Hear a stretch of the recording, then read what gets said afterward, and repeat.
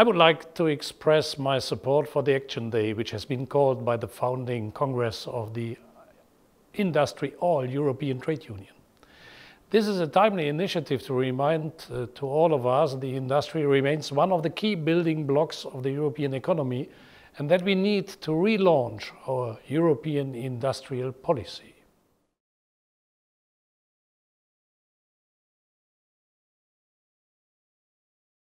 When referring to the economic crisis, a much-missed Italian economist, Tommaso Padoa-Schioppa, used to say that the solution was austerity for the states, growth for Europe.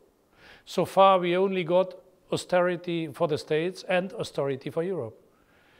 In my discussions with the member states about the next multi-annual financial framework, I do not sense a change of position.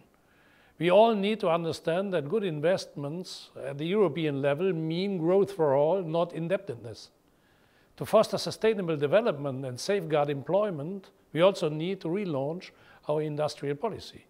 The European Commission is now putting on the table a new communication in the area.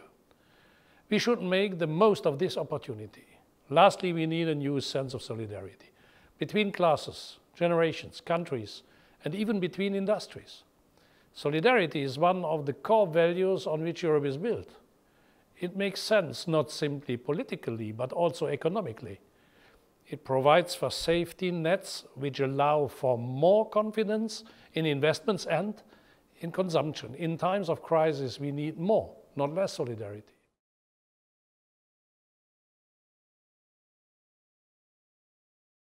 Incentives are the key.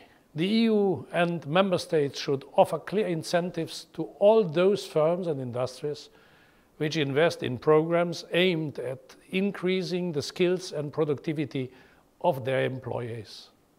Investing in education and creating a highly skilled and dynamic workforce remain the best solution to attract further investments from the private sector and from international investors.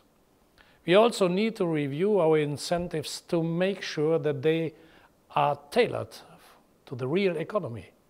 Take, for example, the financial sector.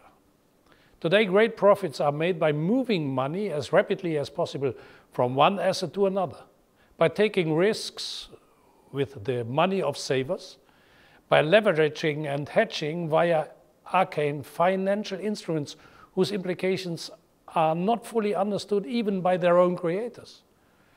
Looking at the merits of a project or of an enterprise seems to be a minor part of financial services today. There is something fundamentally wrong with this approach.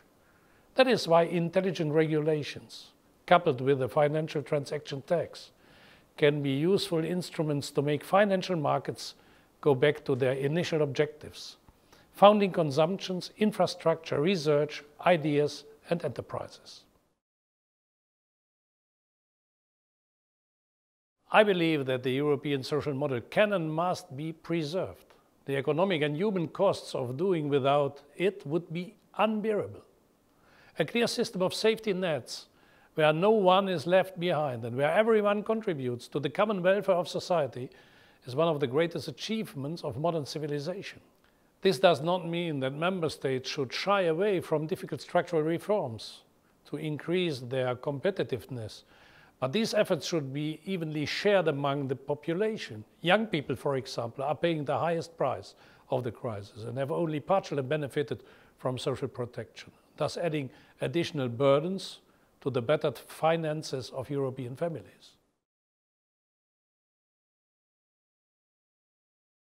If you look at the work of the European Parliament, and especially its Employment and Social Affairs Committee, you will soon realize how much it has been done to safeguard and improve working conditions, from working time to the fight against discrimination, from establishing standards to improve health and safety at work, to the fight against youth unemployment. But much is still to be done, and unfortunately much still remains in the sole remit of the member states, which have often resisted legislation at the EU level. In this sense, it is often the work of trade unions like yours which helps spreading the message that social rights can best be protected at the European level. I wish you all the best with your initiative and with your work.